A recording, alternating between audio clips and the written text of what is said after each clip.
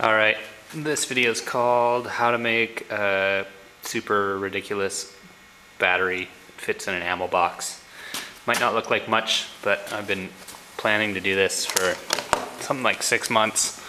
So these are batteries that fit just perfectly inside one of these ammo boxes. This ammo box is called Tall 50 caliber or something. It's kind of an unusual size, but it is exactly the right size for this battery, which is a 1 kilowatt hour battery.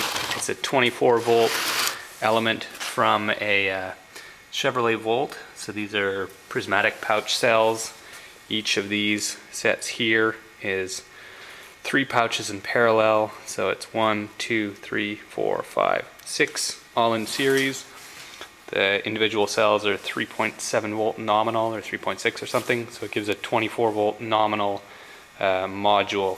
And then the plug on top here also has a harness.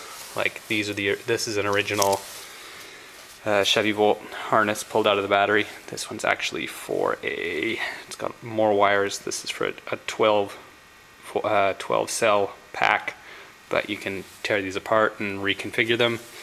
And then that way you can make something that hooks into that block connector and lets you balance the batteries as needed. Not that these batteries need balancing very often, but if I'm going to put it inside a box where it's really hard to get it out, I'd like to put in the balance cable too. So to do that, take apart the stock connector, isolate, figure out all your pinouts, just map it with a voltmeter, figure out what all your different cells are, and then combine the Chevy Volt harness with a piece of a JST XH, I think they're called. It's just an extension for a balance charger from the RC world, and then make something like this, which is a 6S Chevy Volt harness to 6S 7 conductor JST XH, so that I can plug this into my battery, and then I have all 6 of my cells. I can run a balance charger on this with the main 24 volt there, and that way I can balance it in the box. You'll need also a little voltmeter. These are waterproof. They're about $4 or $5 a piece. I also bought these little, what are these called? Buzzer alarms. They're from the RC world also, and they let you set a low voltage buzzer so that when this battery pack gets down to a critical value, even if the person operating it is not paying attention at all to the voltage displayed on the outside, when it gets to a certain value, the buzzer alarm will actually start screaming at them to say, stop using this battery, it needs to be charged. So that seemed like a handy thing. Again, it's about $4 or $5 a piece, ordered from China. A couple of cable gland connectors that go into the top. Some heavy gauge wire for the primary, for the power circuit, an A&L fuse and fuse holder. Get a fuse on this as close to the main contacts, as close to the connections as possible, because you do not want to short circuit these batteries and weld whatever it is that you're touching. Anderson connector, SB175. This I used as a handy little disconnect between the voltmeter, because the voltmeter is on the lid. Thanks Jason for those clever little connectors. It makes it easy to set up. Lugs for heavy welding cable. Charger port being XT60, and a panel mount bracket for the XT60, and that lets you put a second connection so that your charger doesn't have to have a great big expensive Anderson connector on it. Your charger, this is a 24 volt charger, can have an XT60, and then clack, voila, now it's plugged in for charging, so that the charger could live on board the device that's being powered by this, or it could be on a shelf somewhere and you bring your batteries to the charger. And same, likewise, the balance charger, in the occasional event where I want to balance charge it, I'll plug the balance charger main in here, and then the balance port into the ribbon cable inside. So those are pretty much the ingredients that I used. And oh yeah, the other two pieces that you won't see very well in the box are high density foam, and this is some rubberized conveyor belting. And what I used those for, in concert with some big zip ties, was I made a piece of foam that fit right into this kind of space on the back, so that the battery would lie on its side like so.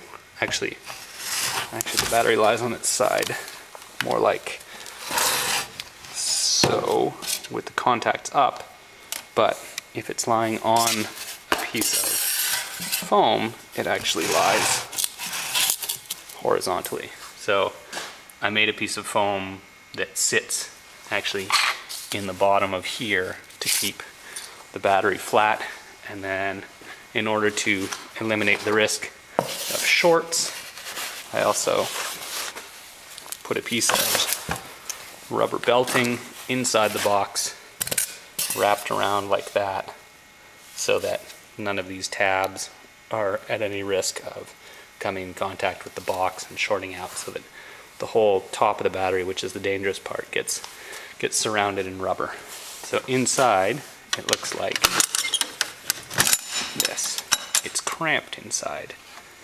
There's only a little bit of space, and yet there's just enough space to fit everything in. So the blue cable that's running down is the balance cable. It comes up and then goes into the alarm, which is always cycling. It's showing each cell in sequence, and then all 24.8, cell 1, 413, cell 2, 412, cell 3, and on and on. And then if I click on it once, it tells me that the alarm is gonna be at 3.6. I actually want it at 3.5. There's a tiny little button on top of it. And so now it's set so that if any one of the cells drops under 3.5, it will start screaming at us to say, go and recharge this battery. So in the top of the case, you can just see the rubber belting wrapping around, because that's the business end of the battery that's dangerous. The whole thing is so snug in the box. There's really no movement. I don't think there's going to be any abrasion, but if there is, it'll be riding against the rubber and foam underneath. Immediately after, so this red here, that connection is straight onto the positive terminal of the battery, and it's immediately into the fuse. And then the fuse on this side goes out to the charge terminal, and charge terminal goes straight to negative, and then the other power terminal also goes straight to negative. So the two main power connectors go up through the lid of the case, but one of them is fused, and the LED or LCD voltmeter is here, and it can be disconnected if necessary there. So that's it. It just fits. I don't know how well you can see, but these batteries just fit into these cases. And as you close it, you tuck everything in, and it just all fits in nicely. Clack. And you get continuous readout, and you get a pretty good solid connection. These are 4-gauge wire. I've fused it at 250 amps at 24 volts DC. So you could power a small arc welder for a short while. We use one of these to run a pallet jigger, and we don't run it steadily all day, but you'd have to run it for a couple hours to run down this battery. So I'm optimistic that there'll be a lot of things that we can do with these power bricks, as I'm calling them, because it's a lot of energy stored, and the whole thing is about, I think they're about 10 or 11 inches tall by 6-7 inches, something like that. How wide are they? 6 inches wide,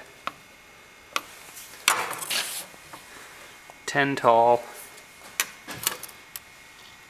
12 on the long axis.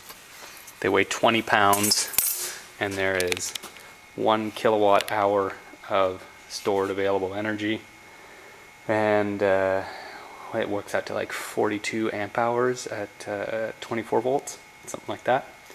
So it's enough energy to run like a small 3-wheeled forklift for a couple hours probably. It's quite a lot of energy storage. It works out to the equivalent in lead, at least from the point of view of our pallet jigger, was 4 60-pound 6-volt batteries. So this is a big improvement, being the size of, it's 1/4 the volume and 1/10 the weight. So yeah, I'm excited. I'm hoping to build other tools to go with these as a portable power source. Oh, and the ammo cases are nice because they are totally waterproof.